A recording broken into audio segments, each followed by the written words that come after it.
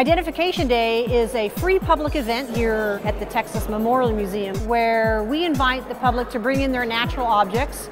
Could be a fossil, could be a rock, an artifact, and talk to experts about what you have found.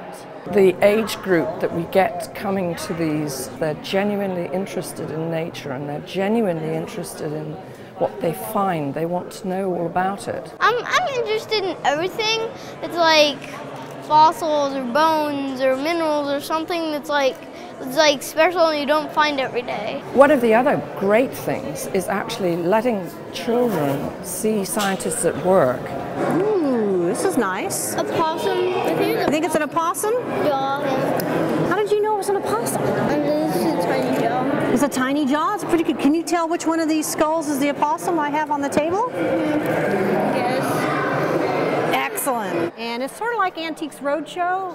We'll tell you all about them. We don't do monetary appraisals, but it's just as much fun, just as much excitement, because you never know what people are going to bring in. We were cleaning the pasture up and picking up rocks, and I said, Drew, this looks like a piece of petrified wood.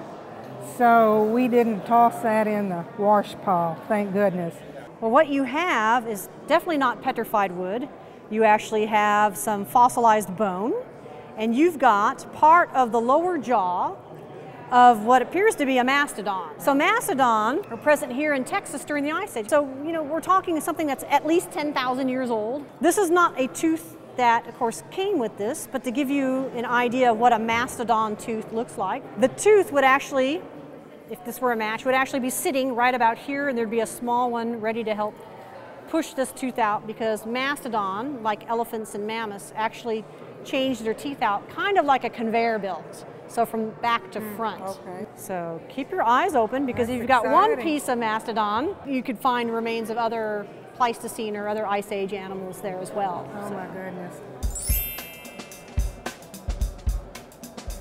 A lot of people kind of think about this as Fossil Identification Day, but we have a lot of people who bring in geological objects and a lot of artifacts. I was on a beach and just felt it with my foot.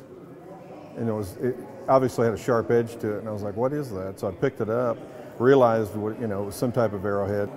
One of the things I recognize is that you've got a kind of chert here that's called Ogallala chert. We have contracting stem points based on size alone. I suspect the most is transitional atlatl, spear thrower, to the bow and arrow. Mm-hmm. And that means, I think we're talking about late archaic to late prehistoric. That's in general the kinds of points you're having. The first millennium AD, mm-hmm. Up to about 1000 AD. Well, I thought they'd be more current, maybe the 1800s, 1700s, the Indian tribes up there, but he said they were more around the time of Christ. That's pretty neat.